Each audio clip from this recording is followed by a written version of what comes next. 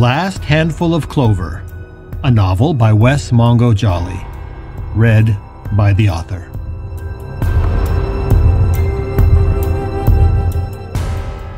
Book 2, Gifts Both Light and Dark.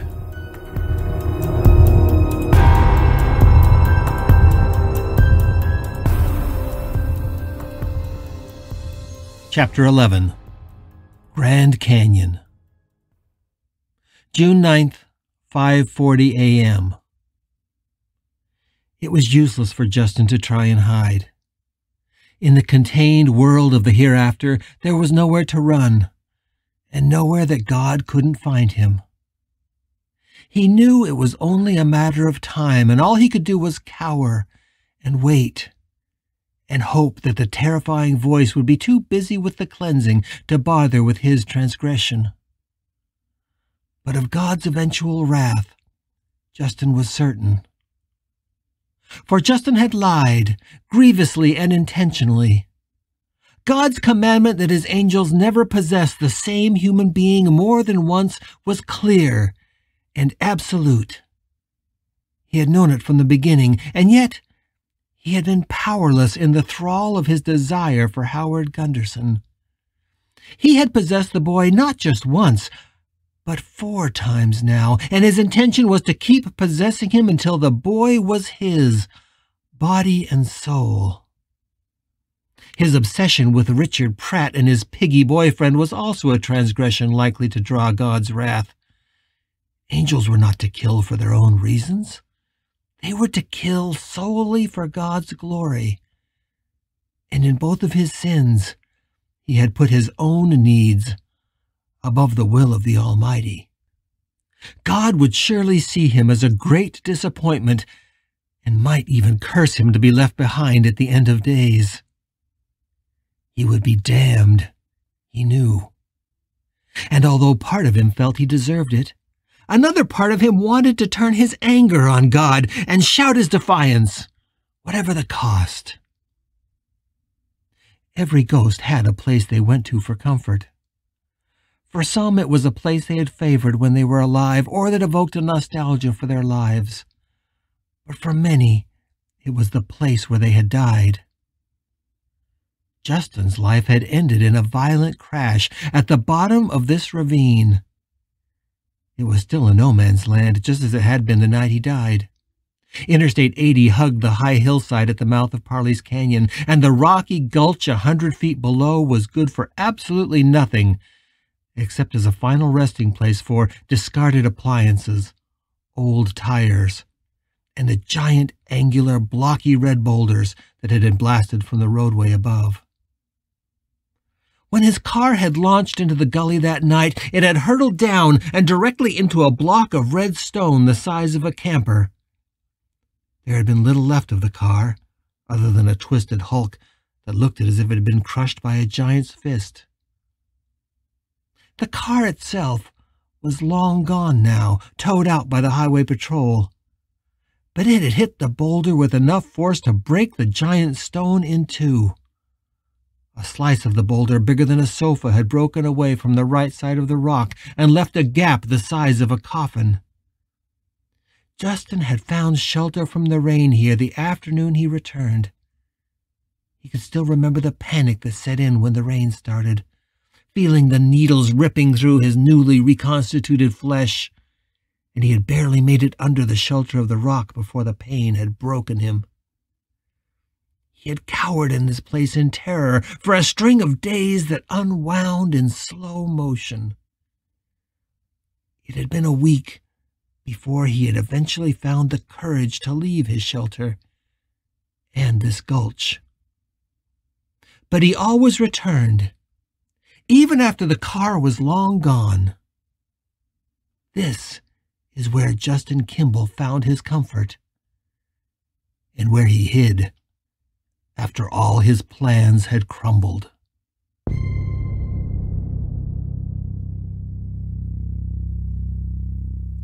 In the early morning hours of June 9th, less than a day after Justin fled from the Matheson courthouse, God came looking for him. and he found his angel cowering in the stone crack like a beaten dog hiding under a porch. Justin felt the tentacle of God's mind crawling toward him like a giant snake upon the broken boulder. He could see nothing but a splash of stars above him, but God's probing mind was always invisible.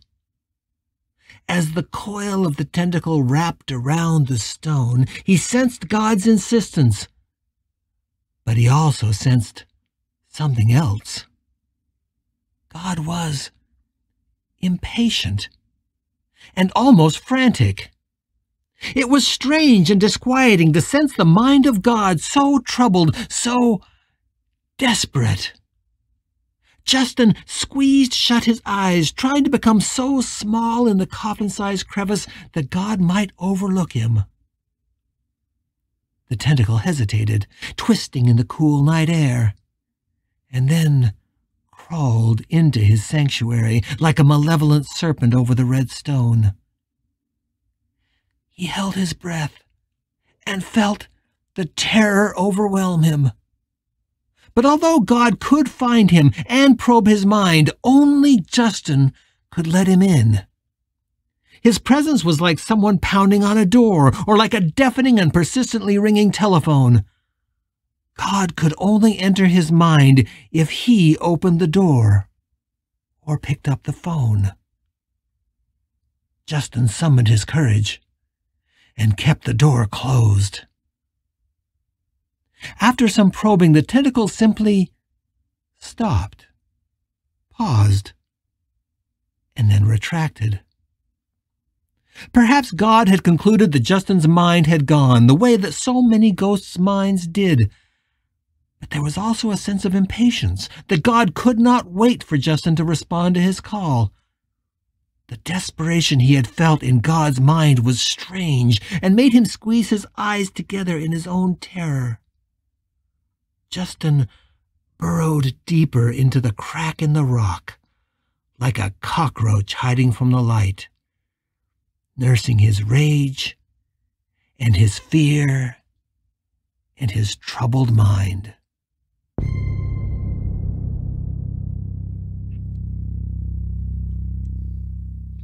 When God came again, it was almost a day and a half later. Justin had spent the intervening hours feeling almost feverish, as if his mind was a balloon in a storm, blown between memories and fears and needs until everything blended together. His need for revenge and his desire for Howard Gunderson was all of a single bolt of cloth now, like having one would immediately ensure the other, and his mind was crazed with both lust and fury. And yet he also felt he was very close to the brink, that it would be very easy for him to relax his grip and let his mind drift away. Letting go would be as easy as a child releasing the string of a balloon, and it would be a relief. He was imagining how glorious it would feel to watch that balloon drift away into the summer sky. And then God returned. It was mid-afternoon, and the sun was blazing high in the sky, shining straight down into the crack of the rock, dazzling Justin with its brilliance. But even in the glare, he felt God's tentacle enfolding his body and insistently seeking a way into his mind, a way past his defenses.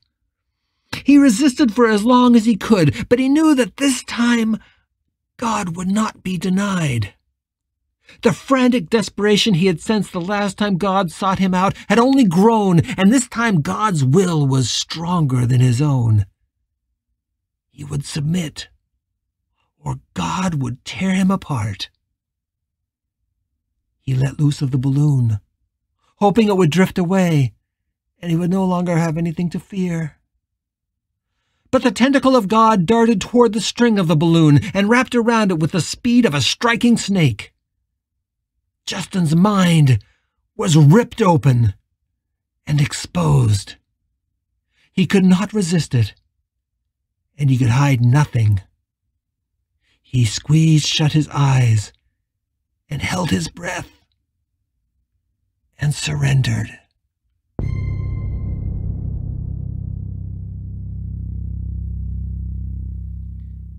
When he opened his eyes again, he was no longer in the ravine. God had transported him deep into his memories, and he found himself standing on the rim of the Grand Canyon. It was the exact spot that he and Richard had visited during one of their long weekend drives early in their relationship. That had been spring, many weeks before he finally admitted, to the man he still called Professor Pratt, that he had been lying and that he would not be staying in Utah. It was here that his professor had first taken his hand as they looked out into the abyss. It was here that Richard had looked into his eyes, kissed him, and Justin felt himself falling into something that had left him breathless. If there was any moment when his life went out of control, this was probably the one. Justin felt a hand in his, warm and firm and comforting, as he stared out over the vastness of the canyon. He turned his head slowly to the left, and Richard Pratt was standing there. It was a younger Richard Pratt than the man he had shot. This one was in his mid-30s and dressed in a long-sleeved hiking shirt, short pants, and a windbreaker. He wore sunglasses, and the wind was ruffling his dark hair and beard, neither of which had begun to show the gray. Richard didn't speak, and he didn't move. But he smiled, obviously delighting in the warm air rising from the canyon and the feel of Justin's hand in his own. If time hadn't been frozen, this would have been the moment that Richard turned to face him and then drew their bodies together. But nothing moved except the wind, which caressed them both in the warm air. "Professor Pratt," Justin began, unsure what he would say to the specter from his past. But before he could finish his thought, he realized they were not alone on the ridge. Standing in front of them now was another man. He was a very old man, dressed in Indian garb, and walking with the help of a stick. His long silver hair hung over his shoulders, which quivered with age. His eyes blazed, and despite his frail appearance, he radiated a power that made his body look as if it was illuminated by a single shaft of brilliant sunlight from above. Justin almost crumpled in fear before God and only kept his feet under him by squeezing Professor Pratt's hand. God stood before him and reached one shaking, craggy, sun-browned old hand toward Justin's face. Justin thought he would touch him and braced for the disgust he already felt rising in his throat. But instead, God's attention was drawn to the man at Justin's right. For a long and pregnant moment, God stared into Richard Pratt's frozen features, studying the face of the man who still stood, smiling into the abyss. When God turned back toward Justin, his eyes had become twin coals of fire and fury, and when he spoke it was with the voice of a withered old man, not the booming voice of God he had so often heard in his thoughts. "I came looking for the disruptor," God said, using a word that meant nothing to Justin. "But instead, I find one of my angels, broken, defiant, and ruined." God's eyes narrowed. "And yet, something tells me this broken angel has led me to what I am seeking."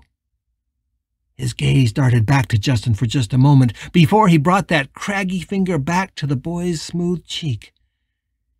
He laid it there, and Justin shivered as he felt it draw down his cheek, imagining that it left a string of blood droplets like pearls in its passing. "What have you done?" "Justin," God asked, his old voice low and threatening.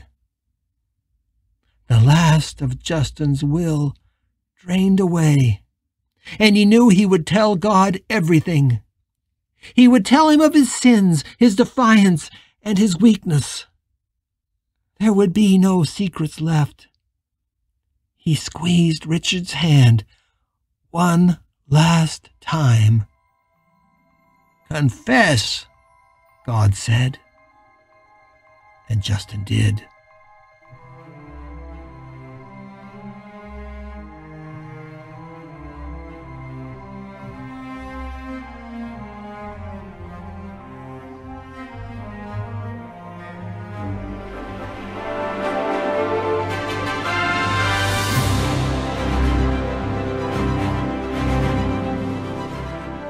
You're listening to The Last Handful of Clover, a novel by Wess Mongo Jolley. If you're enjoying this audiobook, please consider supporting the author on Patreon. That's patreon.com/Wess Mongo Jolley. And for more information, check out the author's website at wessmongojolley.com. That's WESSMONGOJOLLEY.com. Thanks for listening and stay tuned for more episodes.